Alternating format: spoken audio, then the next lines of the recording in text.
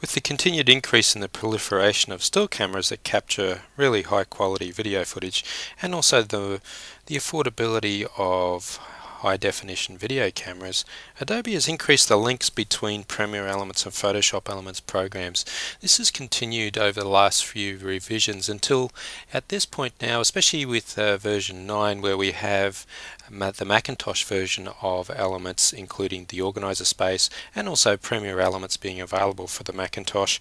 There are now lots of crossovers and lots of links between the two programs. You only have to look at the welcome screens in both programs to realize that the organizer space is now common to both Photoshop Elements and also Premiere Elements as well. And this really means that we have a common place where we can work with both programs and a common place where we can organize all of our files. You can see here we've got a range of video files and we're sitting inside the organizer space, and you can choose the type of files that are being displayed inside the organizer space by selecting these media type options from the View Media Types menu.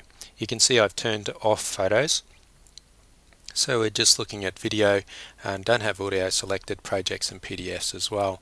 Notice that there are keystrokes that you can use for quickly jumping between these media types as well. Notice also things like if we put 5 stars associated with this video clip, that sort of information will be reflected back inside Premiere Elements as well. So if I right click on this image, instead of giving me the option to open it up inside Photoshop Elements, because it's a video or movie file, it only gives me the option to open it with Premiere Elements. Now of course this only occurs if you have Premiere Elements installed on your machine. I'm just going to select that option and then just click OK.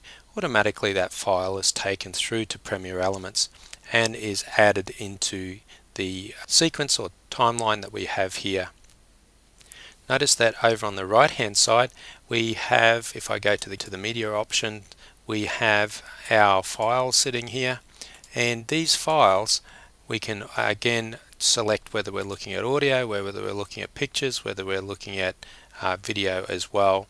And we can go through and do things like select albums, and these albums are the same albums that's inside our organizer workspace.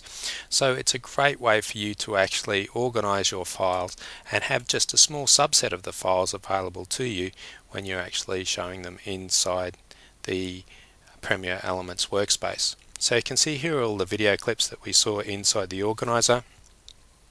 If I select 5-star rating and higher, well then that will pare down the files that are being shown to just those ones that have 5 stars attributed to them. Also notice that the file that I chose to open is now sitting inside this workspace here. There it is there, and it's already layered up inside the workspace. So there's a lot more cross links between Premiere Elements, Photoshop Elements through the common organizer workspace now, and it'll make it a lot easier for you to work backwards and forwards between the two programs.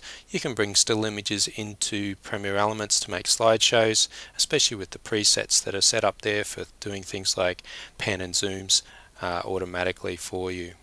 So if you have the Premiere Elements program or want to download the trial version of that, well then it's a lot easier for you to work between the two programs and to make use of both still and video footage from your DSLR or point and shoot cameras.